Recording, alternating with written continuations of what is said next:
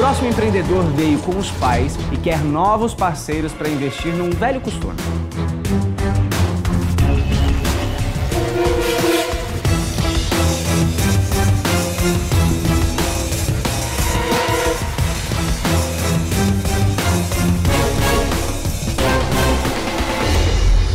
Olá, tubarões! Sou um dos fundadores da empresa Carne na Lata Chavante. Estamos aqui em busca de R$800 mil por 30% de nossa empresa.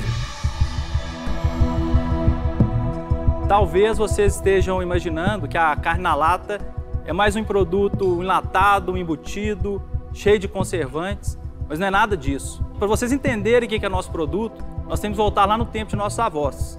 Naquele tempo não existia geladeira. Então, quando matava-se um porco, era necessário fritar a carne na própria banha do porco. Depois, colocava-se tudo em grandes latas e ali ela ficava conservada por meses e meses. E é exatamente isso que a gente faz, o resgate de uma tradição que se perdeu com a modernidade. Isso vem num momento muito oportuno, porque o mercado quer um produto sem conservantes, o mercado quer um produto saboroso e um produto prático. Ele já está pronto para consumo, é só esquentar na panela ou no micro-ondas. Agora eu peço que vocês imaginem o que seriam de suas empresas sem investimento em marketing. Pois bem, nós, sem nenhum investimento em propaganda, conseguimos alcançar nossa capacidade máxima de produção. E o que talvez seja um orgulho para muito empresário, para nós causa certa frustração, porque todos os dias nós temos que recusar novos clientes que querem revender nosso produto. Nós já produzimos há 13 anos, somos pioneiros nesse segmento, não temos concorrentes e conhecemos muito o nosso mercado. Estamos aqui em busca de um investidor para poder expandir nossa produção e alcançarmos todo o mercado nacional. Esses são meus pais, idealizadores deste negócio. Eu vou pedir a eles que sirvam para vocês experimentarem e conhecerem nosso produto. Muito obrigado. Bom, hein? Isso é carne de porco, né? Carne de porco, é pernil suíno que a gente utiliza. Posso ver uma lata? Pode.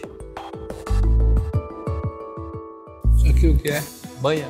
É a banha do porco. Um porco dá suficiente para pôr banha em todos. Você precisa comprar mais banha. Precisa de comprar mais banha, porque nós usamos só o pernil. Cara da Cris, isso. Você deve ter olhado aquela tanto de banha, talvez você tenha ficado Quase morri do coração. Então, mas deixa eu te falar uma coisa.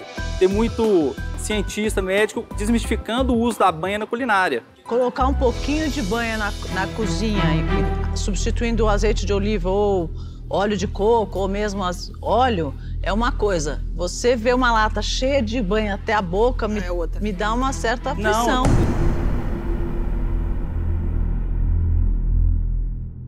Eu entendo a sua percepção, mas o que eu quero te falar é o seguinte, que as pessoas têm substituído o óleo, tanto o óleo de soja, óleo de milho, óleo de girassol, pela banha para poder preparar o alimento. Quanto você vende? Hoje, nosso faturamento mensal é em torno de R$45 mil, dá aproximadamente 1.000 latas dessa pequena, umas 400 latas da maior. Qual é o preço? Quanto é que... O custo dela, da lata pequena, ela custa R$14, eu vendo ela a R$22. Para o ponto de venda repassar, tá? Você vende a 22, qual é a capacidade dela? Ela tem 900 gramas. E o ponto de venda vende a quanto? Vende a R$35, R$40.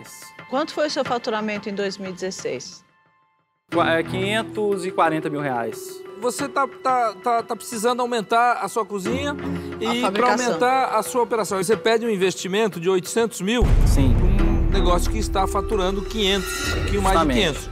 Quer dizer, o que você pretende fazer e como que você chegou nesses números? Essa nova fábrica, a gente vai ter capacidade de até 20 vezes do que a gente produz hoje. Eu fiz uma prospecção, se a gente vender 10 vezes mais o que a gente produz hoje, o faturamento é mais ou menos R$450 mil ao mês, com aquelas margens. Mas você tem pedido para 10 vezes mais? Temos pedido para, com certeza absoluta. A questão do mercado, a coisa que mais me tranquiliza. Você tem demanda reprimida, não que você vá conquistar. Você já tem pedido de 10 vezes mais? De 10, não, isso eu não tenho. Quanto é o pedido que você tem a mais? Hoje, hoje a gente produz 5 toneladas, 10 toneladas de imediato a gente consegue fazer. Douglas tem um grande desafio, porque ele mexe com a carne de porco, que é uma carne que, infelizmente, no Brasil, pegou-se esse preconceito, né? Pode ficar tranquila, Cris, que carne de porco hoje é uma das mais saudáveis que existe, inclusive.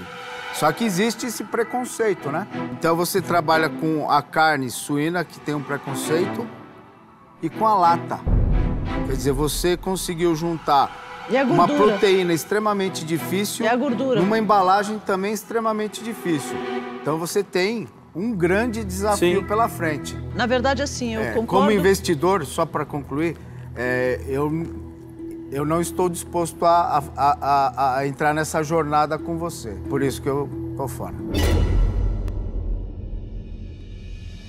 Eu talvez faça parte dessa turma do preconceito, porque eu acho que faz uns, sei lá, 15 anos ou mais que eu não como carne de porco. Então, assim, juntou a lata com a gordura, com a carne de porco, pra mim é uma coisa muito longe da minha realidade, do que eu acredito que é uma alimentação saudável. Então, por esse motivo, eu tô fora.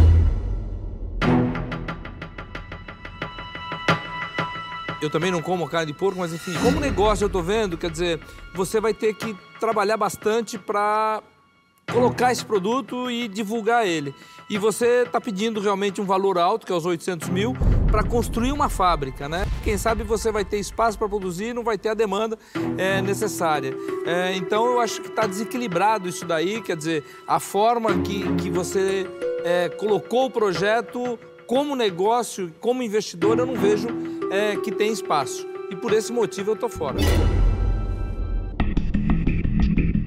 Você tem um negócio hoje, eu acho que isso fica até muito claro que você coloca ali como antigamente, né? Então, as gerações passadas, né? Minha avó é mineira, então ela comia muita carne de porco. E minha mãe, num determinado momento, ela falou assim, carne de porco não entra aqui em casa. Eu gosto, mas eu raramente como. Fora isso, realmente o valor pedido assim, tá muito alto em termos de negócio para o que vocês faturam hoje. Por isso eu tô fora.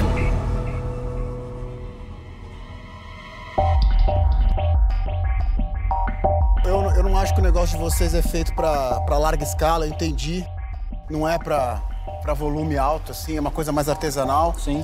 A história é muito especial, mas por este motivo, porque não ser a minha praia, eu tô fora. Tá ótimo. Obrigado. Obrigado. O produto é muito bom. É muito bom com história. Isso aí. Que é o que faz a diferença. Beleza. Muito Vamos com Deus. prazer. Obrigado, meu parabéns. Tchau. Obrigado. Tchau. Tchau.